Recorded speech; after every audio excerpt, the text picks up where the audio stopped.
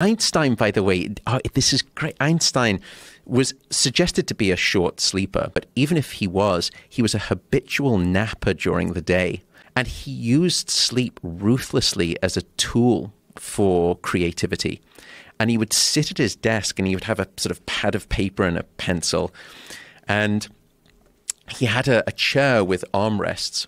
And he would pick up two steel ball bearings and take a metal saucepan and turn it upside down, place it underneath the arm of the chair, and put the two steel ball bearings in his hand. Then he would rest back and he would start to fall asleep. And so he didn't fall too far into sleep. What would happen is at some point, his muscle tone would relax. They would release the steel ball bearings. They would crash on the saucepan, wake him up, and then he would write down all of the creative ideas that he was having.